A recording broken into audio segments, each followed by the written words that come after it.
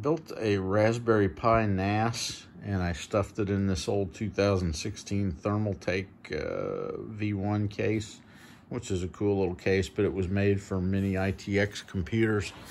And what I did was I took a Raspberry Pi Compute Module 4. This is a 2 GB with Wi-Fi and 32 GB of eMMC memory.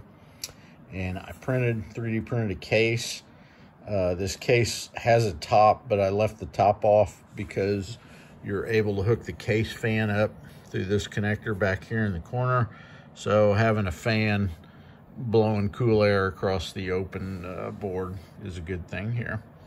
This is an IOCrest 4-port SATA drive, and as you can see, I just have one hard drive hooked up to it. That's it over on the right hand side. It's a Western Digital 6 terabyte drive, and the green light indicates that it's working just fine.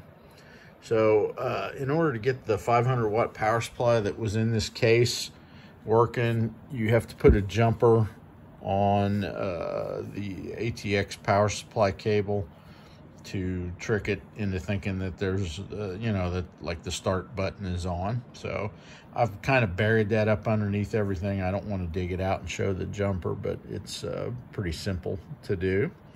I also have an antenna kit that I bought. I didn't want to put this in a metal case, then the Wi-Fi not work very good. So the old motherboard port access, whatever you call that little panel right there, had a 1/4-inch hole in it, which was perfect. I didn't even have to drill it up or anything. And then I just connected the antenna on the outside of the case here. So that worked out really nice. So I double-sided taped the 3D printed case down. Not very elegant, but it works.